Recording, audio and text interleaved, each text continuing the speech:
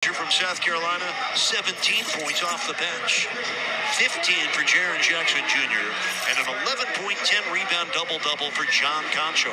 And Scottie Pippen Jr., maybe the unheralded star of the game, 15 points, 6 rebounds, 6 assists, only his 9th career NBA game, just his 2nd game played in the league this year. Hats off to Scottie Pippen Jr. tonight. If you're wondering if this is Memphis' best three-point game of the year, it is not. They made 23 against the Lakers earlier this month.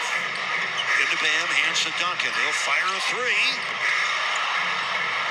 Rebound comes down to Memphis, and Vince Williams Jr. was fouled immediately. You got to go for the ball, and if you don't get the ball there, you foul. That's the right play for Miami. They're battling the clock here as well as the score. So stopping that clock, force Vince Williams to step up to the free throw line and make shots here. He's an 83% free throw shooter. Miami's got one timeout left. They're not going to want to use it right now. They're going to want to either take it off the rim or out of the net and push the ball in transition full court, try to get into something going for a quick two, but most likely a driving kick three.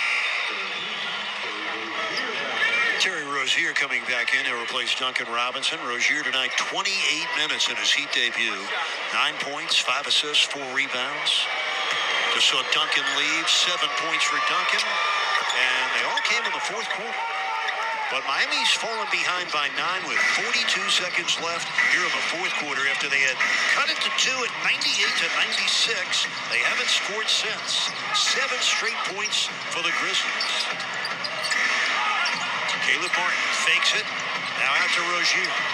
Here it is, Hero, a corner three.